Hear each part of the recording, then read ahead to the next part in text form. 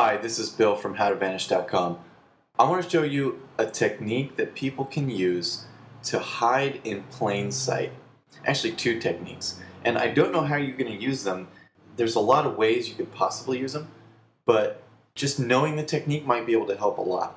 So the first way to hide in plain sight is to use a really common name. The name James Smith right now in the United States is the most popular name. On Wikipedia, there's something like 70 entries for different James Smiths, and those are just the popular ones. There's some moderately popular ones like doctors and professors and things like that, and then there's the thousands and thousands of everyday James Smiths out there. Now, how does that help to have a really common name like that? Well, if somebody's looking for you and your records, they're going to have to be searching through a lot of records to narrow down the ones that belong to you and the ones that belong to the thousands of other James Smiths out there.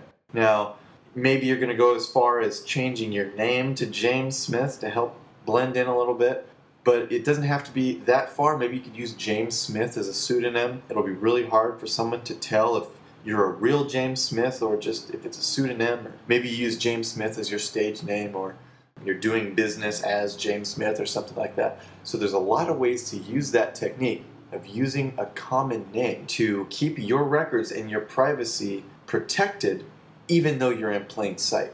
Now, another way to do it is to just blend in. I have a friend who is a former Special Forces, and one of the things he does is he has a really plain, really average looking 4-door sedan that is just an average color, no stickers on it, nothing special, nothing to identify him. Now you can use that same principle in a lot of different ways. Just be plain and average and boring and just blend in, and you won't stand out, and even though you're in public, your privacy is going to be protected.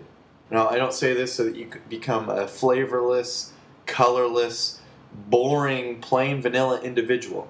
But if you use these techniques correctly in different areas of your life, they can be really helpful to protect your privacy even though you have to be in plain sight sometimes. This is Bill from HowToVanish.com. Use your powers for good.